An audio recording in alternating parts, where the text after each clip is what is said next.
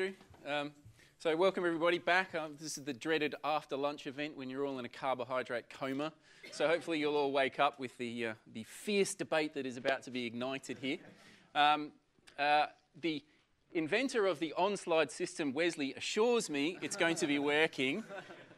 So please put your hand up and give an opinion. You don't have to just be standing up to ask a question. Stand up, let's ask an opinion. We want to hear what you think as well. Quickly introduce you to the panel. I shall start from this side. Pat Meenan from Google, the inventor of WebPageTest, basically the best page load performance testing tool out there.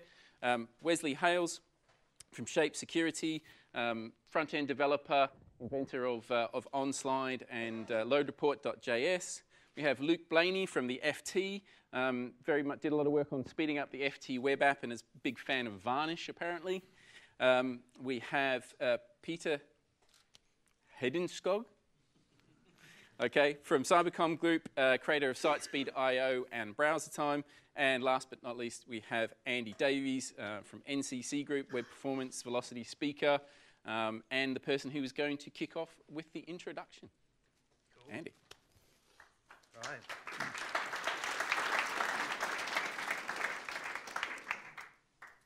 Oh, yes. Cool.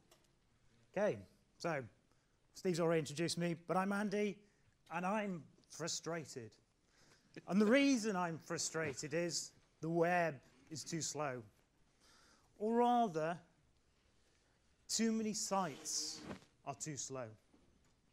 Because we've been talking about why we need to make web pages faster for a long time. Steve Souders first invented the concept back in 2006, 2007, he wrote his book. And we understand how to make sites faster. And this is one of the reasons why I really get frustrated. We know that to make sites faster, we need to minimize latency. Whether that's using a CDN to move our content closer to our users, whether it's speeding up our backends so the time to first byte is quicker. We know latency doesn't change. It's governed by the speed of light, so we have to move to reduce it. The other thing we need to do is, cut down the number of round trips we make, because every round trip is bounded by how quickly we can make it, or the latency involved. And we do this via turning on gzip to compress stuff. We use minification. We merge resources together in a build system. And one of the reasons we do all this is there's a tension between how we build sites, so how we break it down into modular components, and the best way to get them to the browser for the browser to be able to load the page quickly and render it quickly. We, we can minimize latency, we can reduce the number of round trips, and we can minimize blocking because some of our resources block. If we've got CSS, we have to wait for the CSS before we can render the page. If we've got JavaScript, we have to wait for the JavaScript to execute and before we can move on. We have web fonts. And now, depending on how we load web fonts, sometimes we have to wait for them, sometimes we don't. The other way of making sites load fast is to maximize the value we get out of the first round trip. So when you hear Paul Irish on stage at Fluent Conference talking about put it in the first 15K, this is effectively what he's talking about. He's talking about turn the initial TCP initial congestion window up to 10. So you get it roughly about 14.8K, depending on how big your TCP segments are in it, and push that out to the browser. Everything you need to render the page on that first hit. So that's what The Guardian do on their mobile site. They have the content, the idea that they serve out the content, which is the HTML and CSS to render the page. They have the enhancements, so where they insert JavaScript for swiping. And then they have the idea of leftovers, so advertising, analytics. So, we can make our pages faster, but we seem to want to leave it to the browsers to do it. And browsers are doing a great job and have done a great job over the years of helping us make our pages faster. The HTTP standard recommends we only have two TCP connections to our server. But we've moved on from that. Typically browsers have 4 or 6 or sometimes even 8. They open TCP connections in advance. They speculate that we're going to request something from the same server. So we open the connection, it's there ready for us to use. We have the preloader, which while we're busy waiting for CSS or blocked on JavaScript to execute, the preloader will go looking through the rest of the page, picking up the resources the page will need to complete, prioritizing them, and downloading them in the most optimal order. We've got faster JS engines, we've got new image formats, faster layout engines. So, you know, browsers are doing a great job. We also have new protocols. HTTP doesn't fit very well on top of TCP. So we have Speedy now, we have HTTP2 coming. And they will help improve the performance of our sites. On some tests I did, I got a 30% uplift in performance just by switching to Speedy, and that includes the TLS negotiation overhead. HTTP2 may get rid of some of our build steps. It may reduce the need to merge stuff. We're still going to have the challenge, though, that we have people on HTTP1 as well as people on HTTP2. We're going to have to work out how to optimize for both. But despite all these improvements that keep coming across, we keep adding more and more stuff to our pages. Our pages are getting fatter. We're relying on browsers and networks to overcome the performance hurdle. And perhaps more worrying is we're including more blocking resources. Now, the number of times I see a tweet somebody going, I hate web fonts because this is the experience I get, and a page with no text on it, but yet they put web fonts on their own site. So, you know, we're making our pages more and more complex and delivering more and more of a challenge. We can automate some of this optimization. So we talk about merging stuff and image optimization. We can use things like mod page speed or Akamai's FEO service to take some of these optimizations away to simplify our build services. But, okay, so why aren't we getting faster? And my view is we don't measure enough. You know, we've got great tools. This is SiteSpeed.io that Peter wrote. We've got things like WebPageTest. We can measure in the visitor's browser, so we can measure at a page level. We can measure individual resources. We can tag the page so we can measure when something we're interested in appears. But, you know, there's a lot of data, and we need to move beyond why which pages are slow to why are they slow. You know, this is a waterfall in WebPageTest. There's actually some interesting things in this waterfall in that the time to first bytes are always about 200 milliseconds. And this is because I did the test from Dulles in Virginia instead of the UK by mistake. You know, but I ended up looking at this for a while, working out what was wrong with it. And it took me a while. And am I destined to be a human pattern matcher for network waterfalls for the rest of my life to help make the web faster? You know, we need to move on to how do we fix it? You know, and we know the order browsers need resources to be able to render a page and get a page to a user, but you know, we don't really have the tools to help us get there. And finally, you know, we think of performance as a technical issue, and it's not. Or I would argue there are technical aspects to it, but we need to go back and think about performance as an aspect of user experience. You know, we go to Fluent or Velocity or EdgeConf and talk about page load performance, but we need to fit it into the rest of the user experience picture. We'll A/B test whether a button should be green or blue, but will we A/B test how our performance improves if we remove our A/B framework or our fonts? We don't generally do it. We need to design for performance. You know, if it's a user experience facet, we need to design it into the way we build sites. It's just another constraint, like time or budget.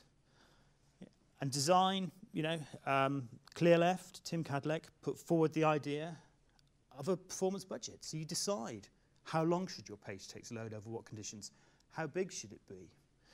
And we need to, as well as technical solutions, we need to go and look for the human solutions. And we've come a long way, you know. We've got much faster browsers. We've got better networks. But we need better tools. We need to fit performance and look at it in a holistic way, in the way we build websites. And we also need to be careful about new technologies. You know, we've got HTTP2 coming. We know some of the performance improvements it makes, but we don't know what other impacts may come with it. We've got web components that we talked about this morning, and things like the potential blocking effect of rel equals import. And we need to work out, if we deploy web components on a large scale in a blocking format, what are the issues it brings? And now, I believe our moderator will put to us your questions. Fantastic. Thank you, Andy.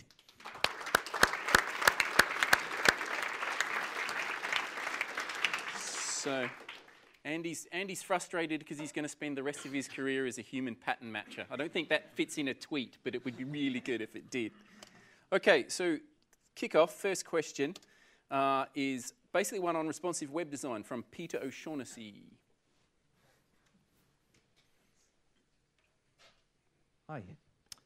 Using branched loading, The Guardian have made their new website responsive, but 42% smaller on mobile than on desktop. Does this end the performance arguments against responsive web design? Are there still cases when a separate mobile site is best? You're the front-end developer representative. Wes, you want to start with this one?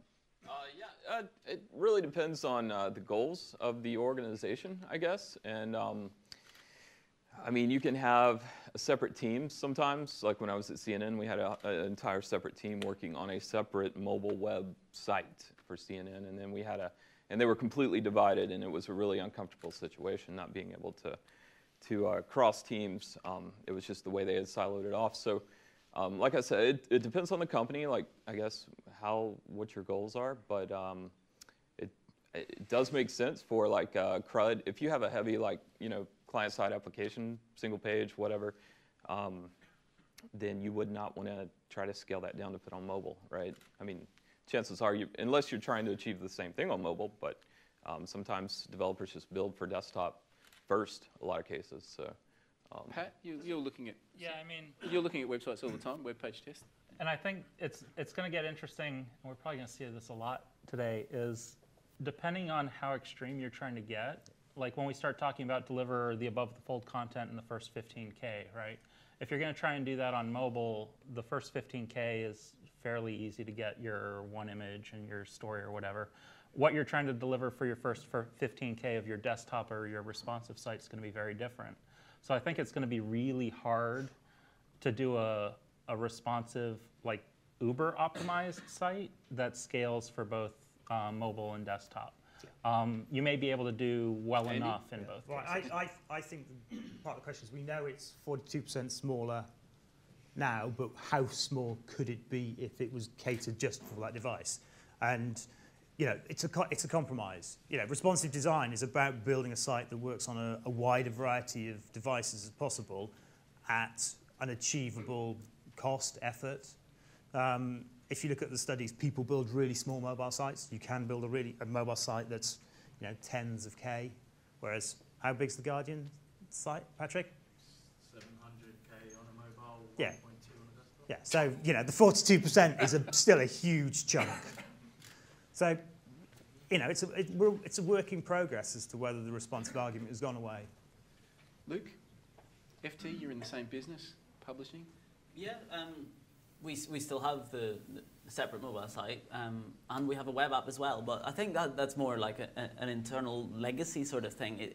A lot of these things, organizational constraint, not a technological. It's not a technical thing. And a lot of these things, if you're starting fresh, you do it completely different. But if you've got this big, massive website that's already there, just going from that to say, going to snap our fingers and make it immediately responsive, that's, There's a lot of inertia. There's a lot of that. So I don't know. I think eventually, it would be great to get there. I think from a performance point of view as well, like say if you're supporting every individual browser, you can make something really performant in one browser and make it work in that one use case really well. The more and more things you support, the more compromises you have to make. Like that goes for just desktop browsers, for example. You can optimize to Chrome and say, I'm going to make this work really well in Chrome and not care about IE. But every time you support one extra thing, you're going to have to make, it might be small compromises, it might be big, but then the same goes for saying if you want mobile and desktop. I think it depends whether it's good enough for your audience. And it's the YouTube example of when they shrunk YouTube, they got new audiences. It's whether the Guardian feel that 700K on mobile fits their audience. Well, and I wouldn't necessarily even look at the 700K number, right? That's the all-in. Yeah. It's what does it take to deliver your initial experience, the visual experience, right? And focus on that. If you can get that small enough on both the mobile and the desktop sites with one delivery, then you're a lot better shape working with that. So I'll take a question from Guy in a minute, but just if it comes back to, does it end the performance arguments against responsive web design? I think we're coming to the conclusion that the answer is no. There's still some arguments for and against.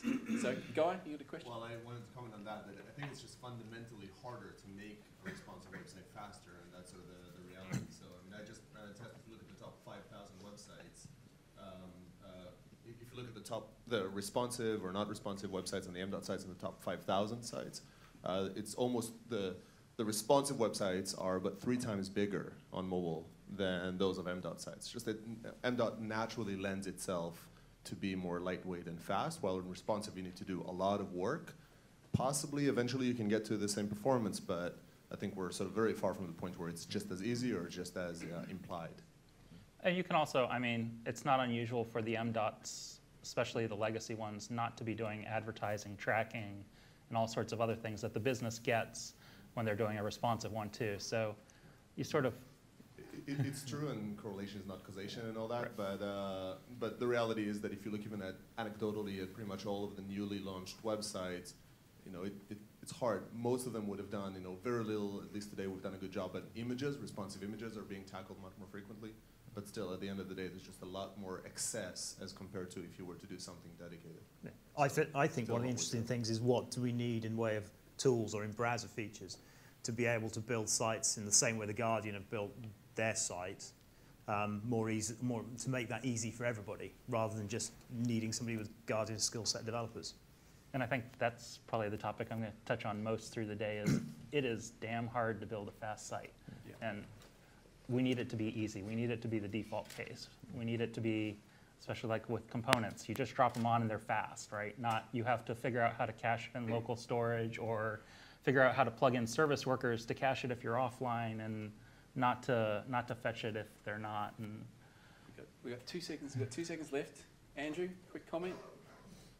I think it's a really frustrating trade-off because you have, on the one hand, as Luke says, you know, you can optimize one particular user agent very well.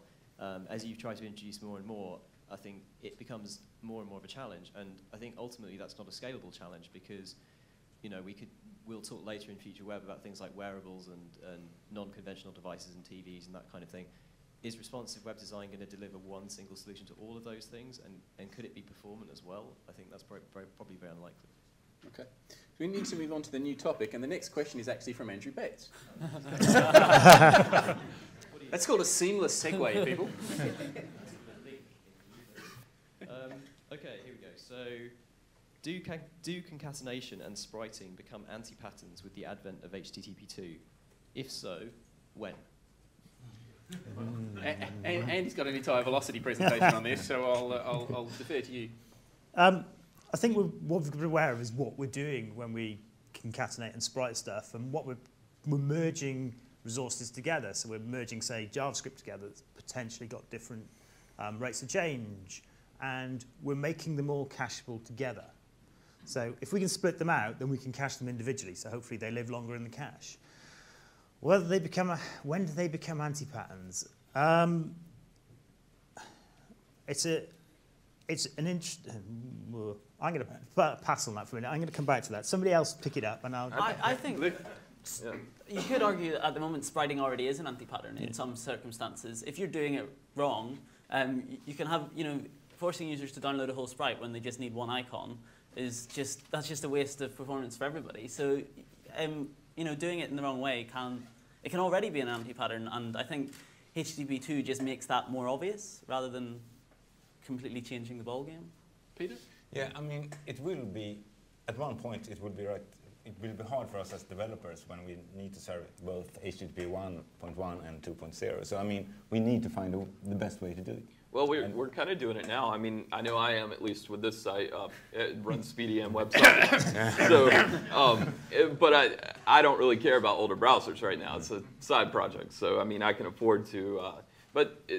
I mean, the way developers are developing sites today, I mean, you've got a lot of controllers or modules. You have a lot of different JavaScript files that you kind of divide out to organize your application on the development side. But you know, it's a tough question to answer. Like, how could you support both, like Speedy today and the older browsers that don't support it? I mean, it's almost like I don't know, why would you not concatenate everything if it's going to save your older? But it doesn't matter on the newer I think browsers. the challenge is actually when you need it on the page. In that, if you've got a web font that's referenced in CSS, for example, it's, you know, the browser has to download the page, so we don't know anything about the other resources we need until we download the page. Then we start parsing the CSS and parsing the DOM and building a render tree to decide we need the web font. And then we have to download the web font and wait for it to arrive. And the question becomes is, instead of concatenating or inlining stuff in CSS, is can we push those resources using HTTP2? So can we push the font object early so the font gets there earlier so we can render the page more quickly? Well, I don't think it's even just pushing. I mean, the big problem we're going to have is knowing when you have to support both, right? Mm-hmm. But assuming you don't have to support both, it's the granularity you get by not having to concatenate all of that stuff, right? You'll add all sorts of JavaScript into your main JavaScript file because it's needed on 3 pages or whatever, and all of a sudden you're bloating it, and when you break it out and you don't start concatenating, you can granularly just pull down what these individual pages need. On the browser side, the browsers won't parse and evaluate the JavaScript until it's complete. So breaking it down into little chunks is nice for the browser as well. Same thing goes for the sprite. You'll have like 3 images on there that are needed for some random page somewhere else, and you need to rebuild the whole sprite anytime you change one of those. I think one thing that can help with this is, rather than using a sprite or whatever, is if you have something that your client-side application can understand the individual parts, like on the FT web app, what we do if we're downloading images is we actually use JSON and have all these JSON images. Then we can the client-side code can cache each of these images separately, and it can handle them separately.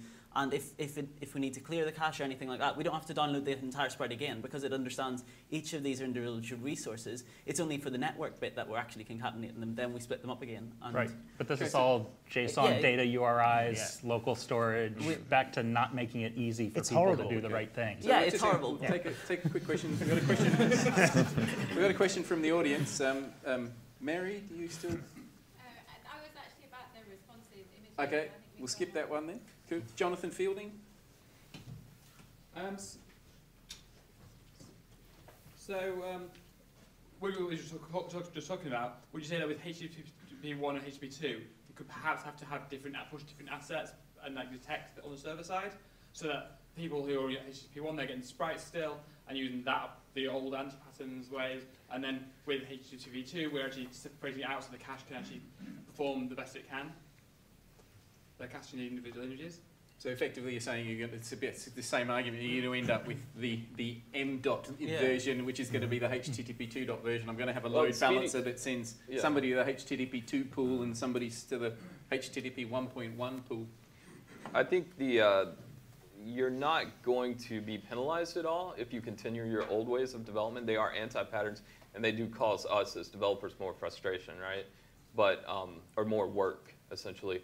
But you're not. I don't think you're going to be. Actually, I know you're not going to be penalized for concatenating versus not concatenating on the HTTP2 side, right? Well, you get penalized in cache terms, potentially. But no more so than you get with HTTP1. Speedy pushes to the cache, though, right?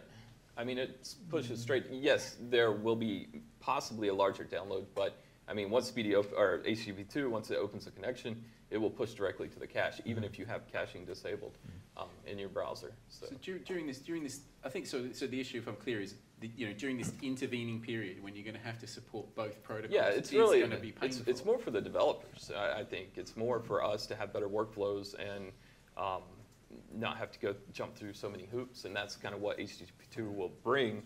But I mean, automate it. You'll have to decide at some point, do you have server-side logic that detects and spits out the HTML, because fundamentally it needs to be in the HTML, differently for speedy or HTTP2 versus HTTP1, or do you look at your traffic mix and you go, okay, now we've got 70% of our traffic coming in that's speedy or HTTP2 capable. It'll be slower for the older browsers or the smaller group, but it doesn't break, right? Yeah.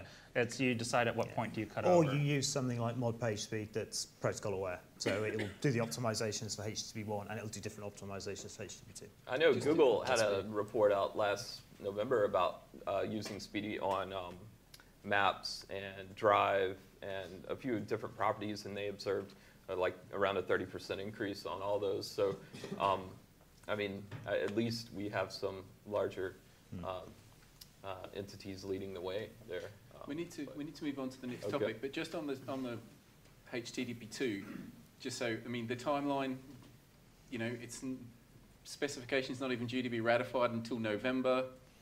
You've got to get all of the web server. Effectively, Speedy's out there, right? Yeah. I mean, Speedy's out there now. IE 11, Chrome, Firefox. It's effectively all the capabilities are already out there. So it's what's your traffic mix, what's your server-side support, and what's your... So if you're expecting HTTP2 to answer all your questions, it's probably a way away, but you can start playing with some of the ideas and the technology with Speedy. Cool. Next question. Patrick Hammond.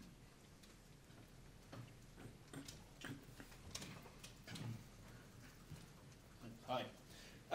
So as Steve Souders said in a great blog post in May last year, that we need to move past the on-page events and metric, the on-load event and metric. And with a lot of us moving kind of enhancements to pass that load event as well, you know, what is the new golden metric, or is there one? Peter, I'll throw that one to you. You make a tool which measures performance. I mean, it is speed index that we have in WebPageTest, but we want to move it to other tools and be able to use it in RAM also. I mean, we need to know when the content is, the default content is in the browser. I mean, that's the important thing. Or how do you guys see it? Yeah, I mean, fundamentally, if you own the site you're trying to measure, instrument it. You are the one who knows what you care about. So put on load handlers for your above-the-fold images, for example. Tag your ads so you know when they load. And then beacon all of that stuff back. I mean, nothing is ever going to beat custom instrumentation. Doing it generically, that's when you start to get into difficult cases, right? If you're a RUM service offering something to everyone and trying to automatically tell them when their above the fold content is complete, that's a much harder, currently unsolved problem. Yeah, I mean, synthetic, I like speed index, obviously, but you really do need to move beyond the technical point when everything finished, because there is so much stuff on pages these days that's not user visible. All of the ads tracking, the analytics, there's even your A/B platform testing, all sorts of stuff. The single page apps that scroll down forever.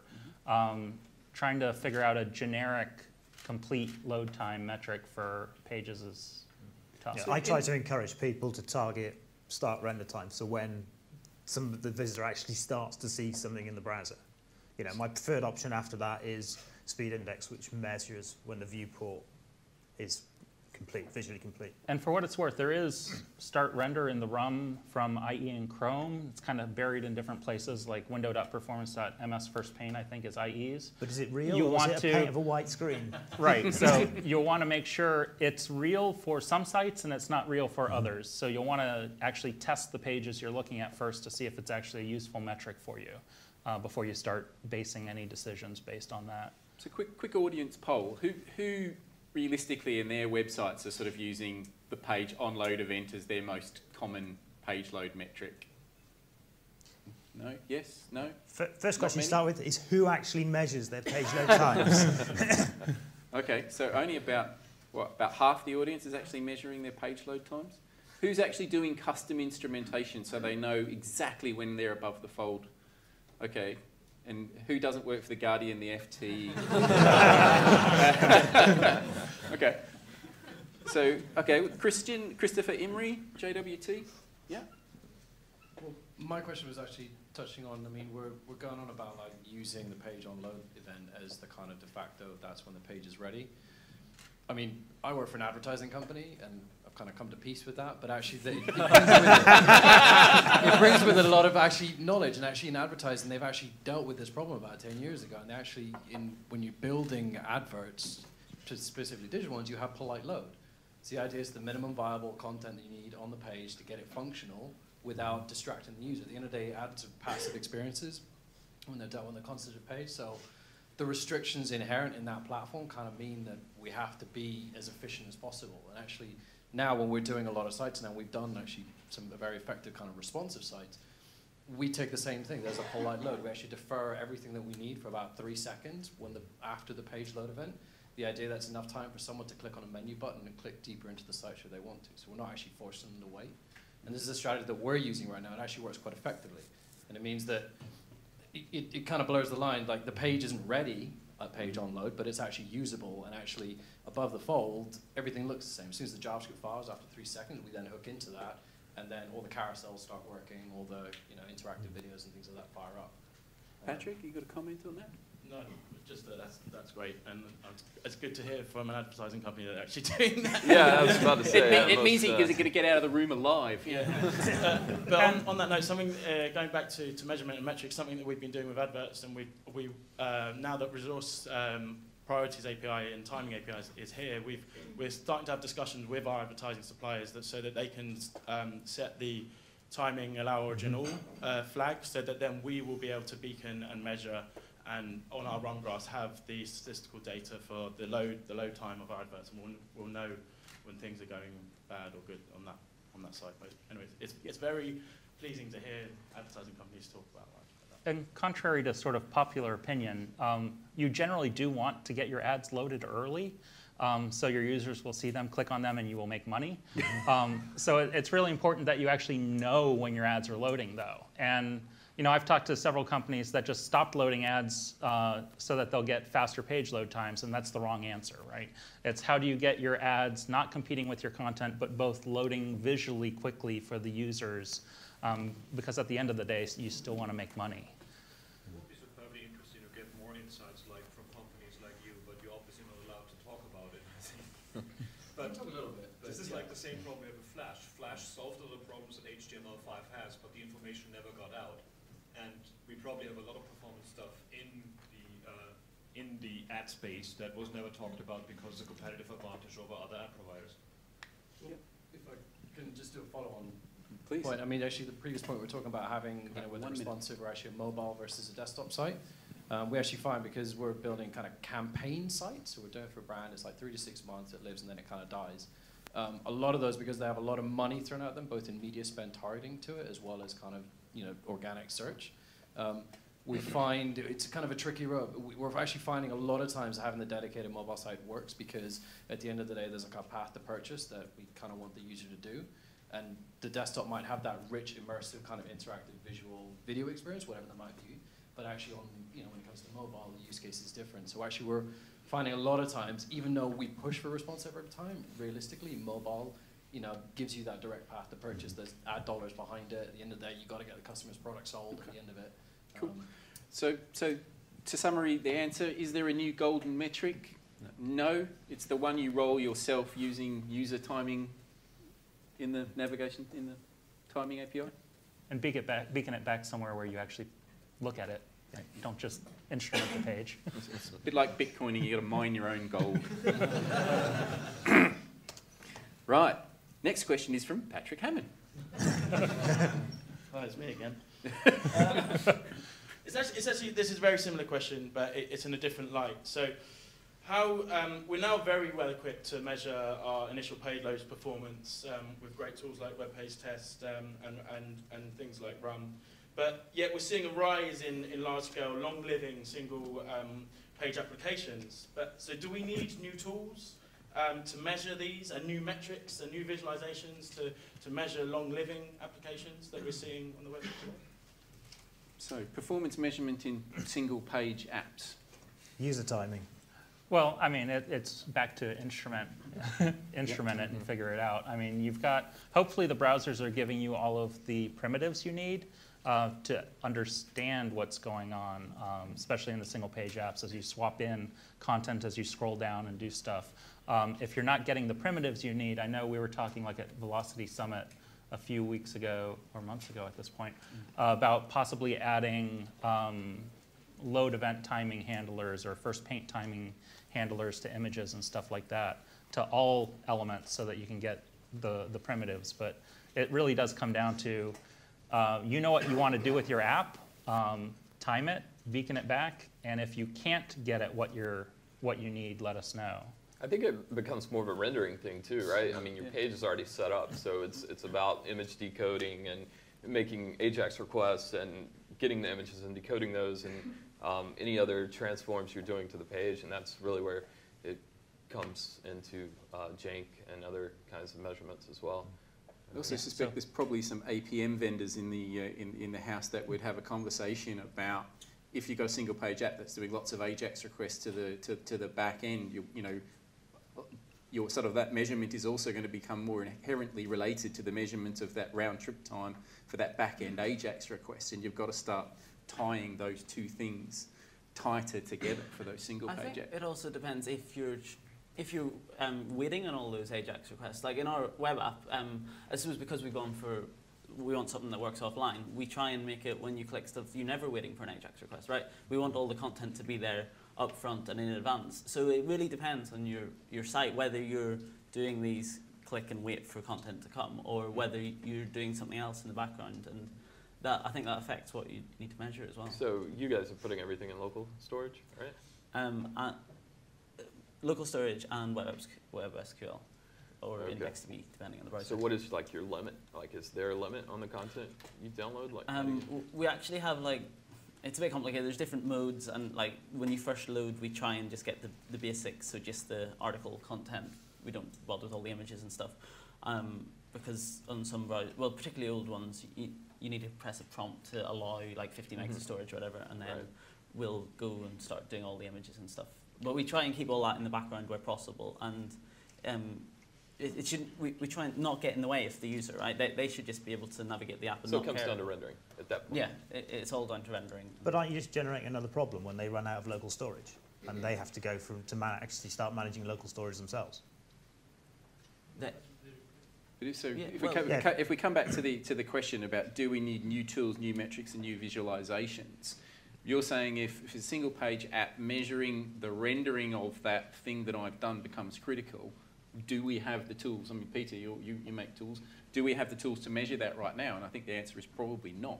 Actually, we do, but they're manual. I mean, you have the timeline and dev tools of rendering and painting events, but I don't know, is that automated? Request animation frame is probably your best friend, but back to it's not easy, right? I mean, figuring out if your single page app is behaving smoothly on the client side in RUM by hooking together a bunch of RAF calls and looking for jank and that kind of stuff. It's doable, but it's complicated. So the answer, how much time do I have? So the answer to that is yes, we probably do need new tools and new metrics. And I think you get to a point where, to be honest, sometimes it's best just having a manual tester using it and going, that's a bit sluggish. You know, there's some things that I don't know, it's not the answer anybody wants. But then you're limited by CPU and whatever your system is running. Yeah, but that's what the user's going to do at the end of the day. That's what all I care about. We've got a hand up over here. IE11 has a lazy load attribute for images. Is it worth maybe having a kind of... IE11 has a lazy load attribute for images. Is it worth having maybe an attribute for a tag which would be like above the fold, or which would basically give the browser a hint that this is your main content that you want to prioritize? Or maybe below the fold you'd have a lazy load tag. There's a combination. It depends on the browser what's going to be above the fold. You don't know whenever you're sending the stuff down, like where is that fold going to be if people can There is no fold in the browser. Yeah. No, but say if on BBC you'd have all your main images for your stories, and then you've got your sub-stories. So you basically want to tell the browser to prioritize. Yeah, so that's not a IE specific. IE was the first ones to implement it. It's a W3C spec for lazy load, and I think postpone is the other one, or I'll probably get the naming wrong, but there's sort of two of them. One is don't load this until later, and one is I care less about this. And it's sort of the opposite of saying this is important, but you'd have to tag all of your content, and it's kind of an attempt to eliminate the JS lazy load implementations for images while still letting the browser know about all the content and give it priority hints. So this is above the fold and important is basically the stuff on your page that doesn't have lazy load on it. But you should start seeing it come out to the other browsers. It's part of the same group that did the performance specs. We've got about a minute left. I'm going to take one last question from Alois down the back there. If you can run the mic, or yell very loudly, Alois. Just yeah, out. Yeah. Well, for the video. So about the single page app topic, do we need new tools and new visualizations? Tooling-wise, so there's a couple of RAM tools who worked into this. There's commercial ones, but there's also Caliper who looked into frameworks. And I think the story is a twofold one. First of all, we need definitely support from framework vendors, because that's how we made it possible. We had to interact with them. Because a lot of their asynchronous logic we have to follow, just like typing in a keyword, it goes back with an XHR to the server, updates a table, and then renders it on the page. It comes down to framework instrumentation that you would have to do, or frameworks would build this instrumentation right into those frameworks. Mm-hmm. That's the part that definitely is, I think, with the framework vendors, and they have to do it because they are the ones who know best how their frameworks actually work. The other piece to it is, what we're really missing is that piece. Like with this framework instrumentation, it could to the point, like I updated the DOM. It's really knowing when certain elements have been painted on the screen. That would then be something I see in the browser. The question where fit this instrumentation of frameworks, on the one hand, frameworks should build it in. For those who have not built it in, you would also have to have some means in the browser to instrument the browser at runtime, because that's what you have to do today, because certain RAM tools are often not able to instrument it while it is sent to the browser, or you can do any pre-processing here. Okay. But it's a twofold story. It's a framework story to a great extent, and there's two solutions to it. Okay. And it's also a story really, when it comes to rendering, that really ties down to the browser. Got to move on to the next topic, but just to summarise that, I think that was there was a good point made there. There's some big sort of emphasis maybe shifting to the framework vendors to really help people understand the performance and the timing instrumentation within that framework. Plus, there's also the point you're making about the browser vendors. But we've got to move on. Rich Howard.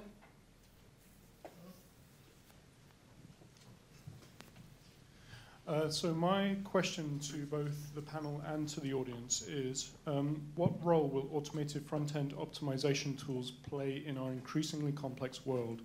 Do they add yet another complicated layer of abstraction, or will they become a necessity?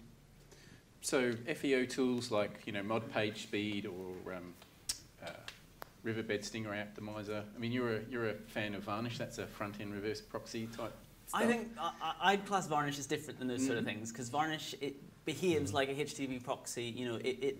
By default, it'll follow HTTP headers, and it won't do anything weird. A lot of these other ones, I get very hesitant about using things that are just going to do magic in front of any code I write. I think it's such a large education process for front-end developers as well. I mean, especially those that might just be entry-level to mid-level. A lot of companies are trying to take care of things like performance and security with appliances and plugins and things that go along with the web server. So I don't know if it's needed or not. I mean, I don't know if web developers should just know the rules automatically, or if they need the help to. So I think there's Peter first. Yeah, I mean, as a developer, I want to know what happens. So I don't like these kind of tools because I don't know exactly. Exactly, I said the magic things about it. It's making me unsecure, actually. But as an operations manager who's been waiting for the developers to speed up the website pages, if I can sling 50 grand at Riverbed and it makes my site faster, that's the cost of one developer. Well, why wouldn't I do that? So I'll give Andy a come and knock on that. We're trying to optimize for different browsers that behave in different ways, different devices over different network conditions. I think for a certain number of people, I think it's the only way to go. I think because we're trading off the cost of employing developers who may not be doing a great job anyway, you know, because there are some great developers in the world and there are some very average developers, and we see it in the way that pages behave. And it's, you know, if I can deploy an automated device that will speed up that site and give those visitors a better experience, then why not? So I'll take a comment from Perry, and can somebody refresh on slide, because I think it's crashed. No. Just need somebody to press that button. So Perry, stand up and wait for the mic. Quick. Let's go. All I was going to say is that I think I agree with Steve and with Andy, because I think, you know, we're getting asked as developers, ops, web ops, whatever we do, we're getting asked to do more and more and more with less and less and less time to do it. And it's actually the business that's going to dictate this, I think. And I think that these kind of automated tools and devices are going to be the only way that we're going to be able to keep up with. So there's going to be HTTP 2 versus HTTP 1.1. We're already struggling with just dealing with what we have to deal with now, and it's only going to get worse. We're talking about later on, there's going to be new devices, wearable technologies, TVs to concern ourselves with. I just think we're going to have to do it. And for those of us that are not in the performance consulting ring, I guess it's hard to get time in companies to work on performance to make your pages faster. It's hard to sell a lot of bosses on doing that as developers who work on an application or a site that's driven by whatever advertising dollars, whatever you want to call it, someone else's budget basically, and they don't want to allot for that performance boost. I can speak to that personally. So, and I think there's some class of optimizations that you're going to start getting more comfortable with handing off. The one that comes to mind in particular is image transcoding, supporting WebP. There's a whole bunch of things that you're not going to want to have to rebuild an image server, and you'll start pushing off to appliances or a service to do for you, because you're not going to want to maintain libraries of 10 different image formats as we get like WebP, JPEG, XR, and whatever else comes down the pipe. I think there's a difference between, you know, making a conscious decision as a developer saying, I want to farm this off to somebody else who's going to look after my images, to have just some appliance stuck in front of all your code that does whatever it wants because it thinks it's better. We've had problems with mobile operators doing this sort of thing where they're going like, oh, that bit of JavaScript, we can optimize that for you. Sorry, the person who asked this question works for Vodafone. Well, in the early days of the web, that was one of the things that caught us off guard, and you know, because operators think that they know things better than you, but if you're a developer who knows what they're doing, sometimes you know better than the appliance, and the appliance just gets in your way. I think, you know, will they become a necessity or an increasingly complex world? I guess the question is, do you see the world? We've talked about components. We've talked about HTTP 2.0. I don't see the world getting less complex. So there's only so much complexity that you can deal with as a developer, surely, before somebody's going to say, let's hand this off to an automated process that does it better. I'm sure Guy would say that, you know, Akamai, the next generation CDNs. Try to do those. So yes, I'm, you know, totally biased here. For Akamai, I feel. Stand up. But I do think that, you know, two things. One, as opposed to the carrier proxies, the intent here is to be something that's an extension of your platform. So it's to save you time. It operates based on your instructions, granted, instead of writing code, you're checking a box. But you're tuning it and you're configuring it to your needs. So not quite as simple as a Varnish HTTP instruction, but not that much different than Varnish ESI or than Varnish kind of elaborate caching policies. So that's just sort of a general thought. And yeah, and I think the point I come back to every time we talk to users of this or people considering using it is, you know, if you can automate it, why do it manually? So the exact range of where the tool's good enough or are they not good enough, what is your level of comfort? That's something that as an industry we still need to evolve and improve. But I think at the end of the day, if you have a way to do it automatically and it encompasses knowledge and takes away complexity, you know, the only reason not to do so is that you're not used to it, right? And you can overcome that. 30 seconds if you want to go this way. And sorry, who's it? I just wanted to add on to in terms of what you're saying, and it's great that Very companies quickly. like yourself are trying to act as an extension of the platform, but actually, in terms of my experience with the kind of clients I'm dealing, our MSAs don't actually give us free reign on our platform. We have to play by their rules. So a lot of times what is in our control are things like the build tools, optimizing things down at our end with regards to before we get onto that platform. So a lot of times, like I said, sticking to the basics effectively is often the best platform. Good, grab Mike go over here. One last very quick question. Or very quick comment. So I'm interested in the hardware side of this because I work for a hardware company. So, for me, load time is important. Yes, you need to get stuff down as quickly as possible. But what's more important is how quickly the user can see the stuff. And that goes through the hardware. You were discussing stuff like batching is bad, but do you consider the hardware underlying as well? Batching is really good for a GPU to work with. So batching, a GPU doesn't know how to deal with a sprite though, right? So as far as the browser is concerned, the GPU doesn't deal with the sprite. The GPU deals with the sprite in a whole bunch of different places and clips it and doesn't deal with it better than images. But does it? I'm going to have to cut that one off, and you can take it offline because we've got about 5 minutes left, and we've still got a question to go from Paul Lewis, which actually ties in very neatly with something that was just mentioned, actually.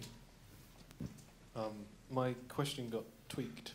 So which is the topic of the day, so I thought I'd fight fire with fire and tweak it back. How should teams balance branding and personality against performance? And I guess I had web fonts and images and such in mind. And how can they meaningfully measure the benefits of branding versus the benefit of speed? And then I added a hashtag perf matters on the end. So hashtag perf matters, always good.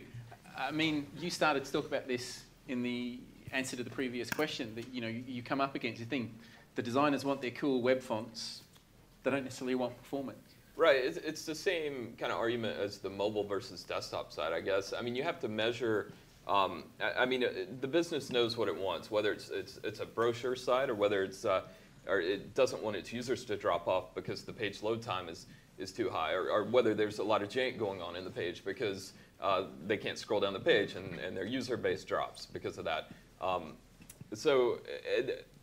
mean, it's about do you want better performance or do you want better looking site? And I guess there's a balance somewhere in between there.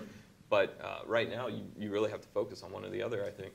I guess I'm interested also in any recommendations on a meaningful discourse that designers and developers should So who's had this conversation with their business on? So who wants to stand up and reach for a microphone to say, we've had this conversation with our business and this is how we tackled it? Patrick, go on. You know you want to. Or next, go on. And yeah, tag team it. Behind you. Yeah, we've had this conversation quite a lot actually. So what organisation? The Guardian. So designers like their beautiful web fonts, but mobile users don't like to wait for the text to show up. So what we've found is that maybe we could find a compromise. Maybe you can have the really, really iconic fonts in there on mobile, but the other fonts, maybe you can load them only on desktops.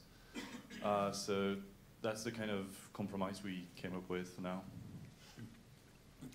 But I mean, let's talk about. Sorry, can I answer Paul's question? Yeah, because the thing lots of people do is, we talk about fonts and how many people just chuck Open Sans or a font on the page without considering all the font glyphs in it. So there are, even using web fonts, there are optimization options in the take out the glyphs we're not using, which takes, Open Sans off Google. If you start stripping it down to just the font glyphs you need for English, it ends up being 60% of the original size. Sorry, 60% reduction in size. So you end up with a much smaller glyph that's quicker to download that you can embed as a data URI so you avoid the round trip. And it's a choice. Some brands, it's as a brand, measure what the impact of performance is having and test whether you can take stuff out of the page and still keep your brand quality and whether that has an impact on visitor behavior. And I think sort of this is the thing where I think maybe the panel, I don't know, is still missing the question, which is how do you get your business to engage in this conversation? And I think the answer has to be you've got to be able to measure the performance and tie the performance back to the measurement of your site. Perry gave a presentation at Velocity this year where he gave some great examples where they were tying it into the analytics, they tied it into their Adobe Omniture, so the marketing people could see very clearly that conversion rate changed at this point in time. So step 1 is measure your performance. Step 2, measure the performance of money.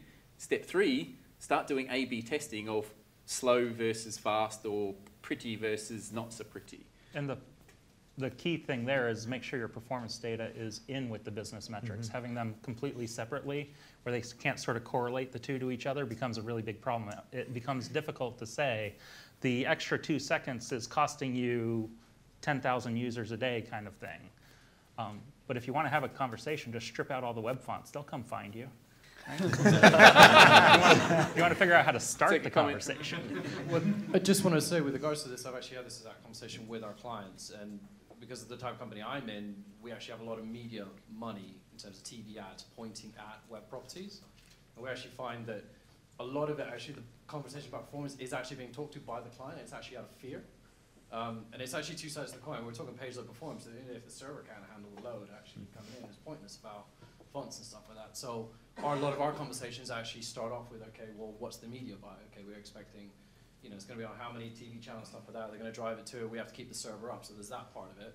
And then on top of that, it then becomes, well, if it's a path to purchase with regards to buying a product, then it becomes like, okay, well, how fast can they do that? Not so much, if there's different parts of the site that load a bit slower, that's okay. It depends on that critical path in terms of how fast can they get to kind of click the buy button.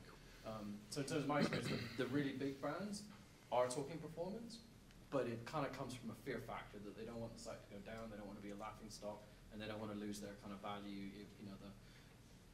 the performance of, metrics, how many visitors to how many, people have purchased. We're going to have to wrap it up there. I'm sorry to get not be able to get to your question, but we're actually reached the end of the session. So I think the message there is play the fear, uncertainty, and doubt card, and your site will crash if you put all this stuff on it. Which is not an argument I like from an operations point of view, because it's my fault if the site goes down. But anyway, thanks very much, guys. Thanks to everybody on the panel for contributing. Thanks, great contributions from the floor, and yeah, well done.